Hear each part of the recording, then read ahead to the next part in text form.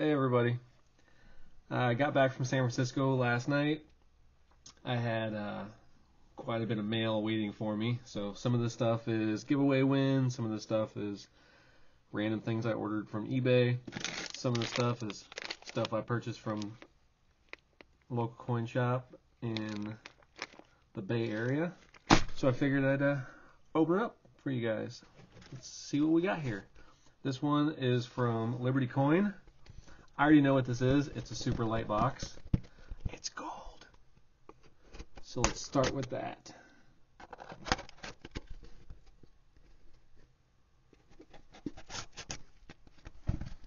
So my trip was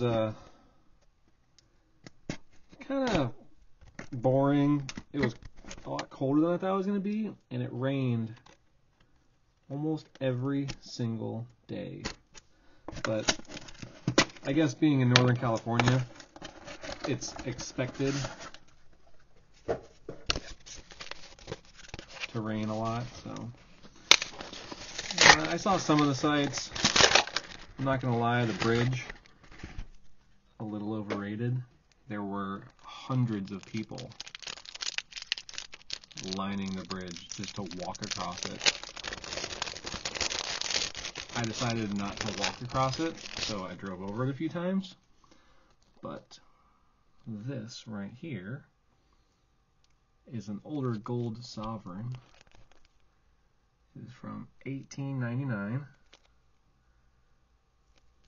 I got this with eBay bucks, and they were having a flash sale, so I got it for $317.99.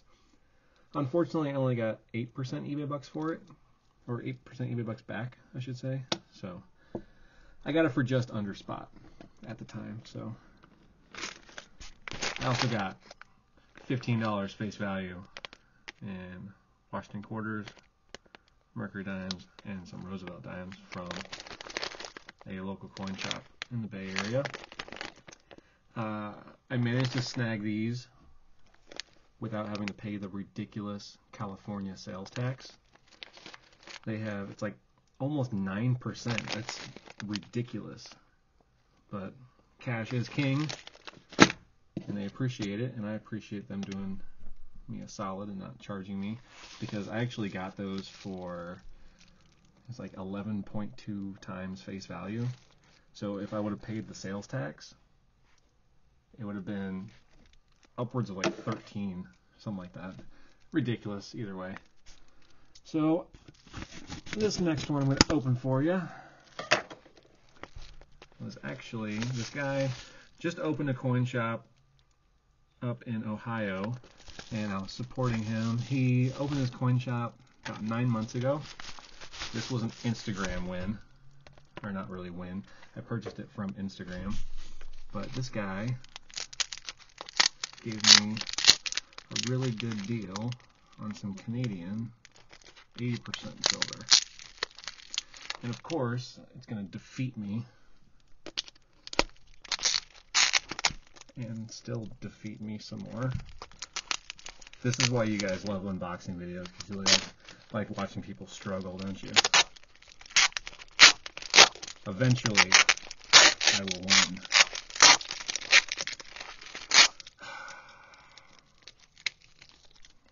It is not working in my favor.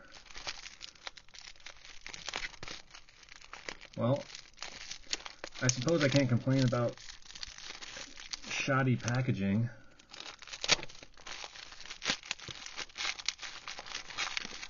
I'll just rip it outside.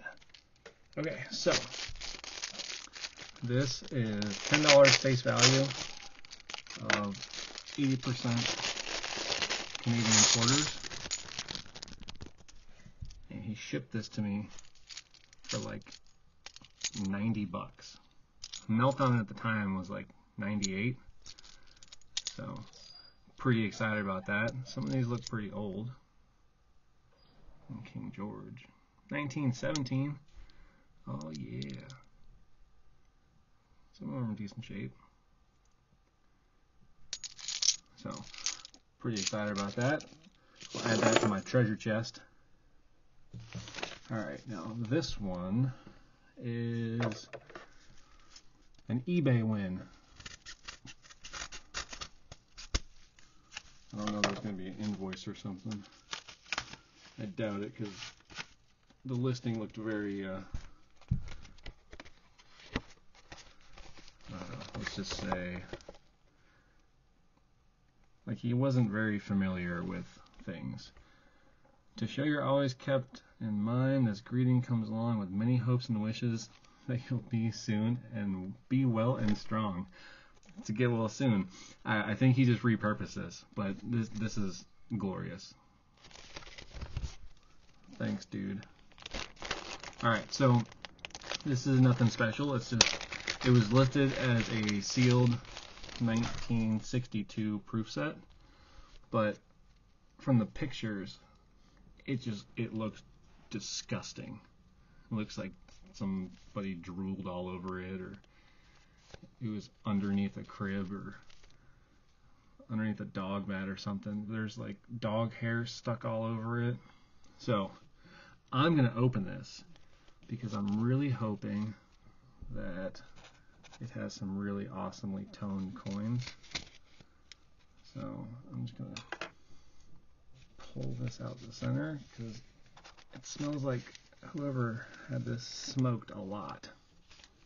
It just stinks. So,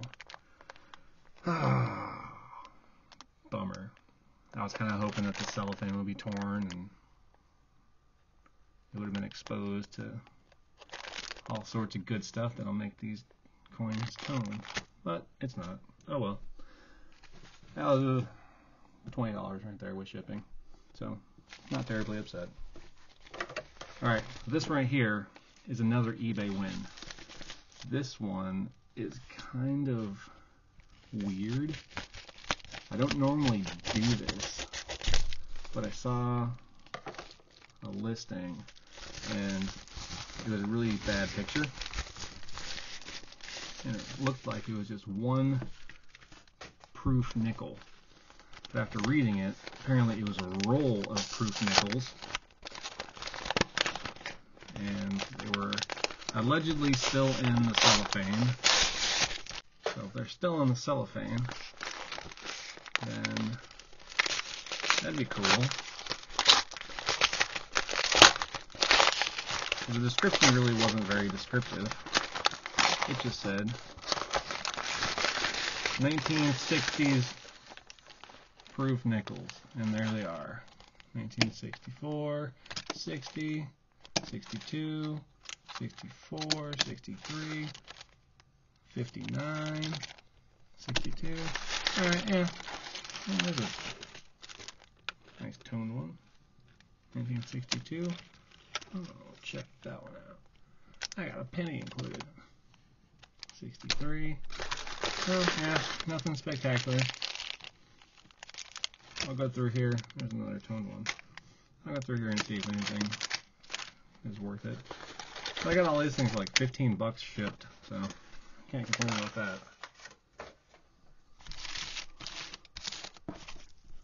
And these last two giveaway wins. So I got one from Bella's Coin Hunt, and the other one from SHTF. So let's open those. They're just stickers. I won them. The SHTF I won for participating in his 100 subscriber giveaway. And Bella's Coin Hunt, I actually won, I think it was a trivia. I designed this envelope. It's super cool. But he had his 100 subscriber giveaway, and he told you to get an extra entry for envelope art. So I didn't know which envelope he wanted me to design or create my art on, so I did it on both. Let's see. Akmainsqueeze. Thanks for the continued support. Here is your consolation prize. Aww. I didn't win the 100 subscriber giveaway. I was really hoping for that peace dollar, but sticker's awesome too. Let's see. As you see, February 26th. It's been a while. I won this like the day I left.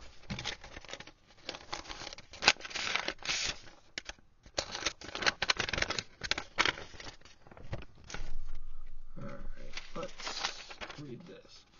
Akmainsqueeze. Thank you for supporting me. Bella. And there she is. Awesome. Thanks everybody. Hope you guys enjoyed watching me open up all my purchases for the month. So I probably should have calculated this all up. So we got, I don't even know, maybe 18 ounces of silver and a quarter ounce of gold. I don't know. I'll figure it out. I'll put it in the description. Alright, have a nice night. Make sure you like, comment, and subscribe. Bye.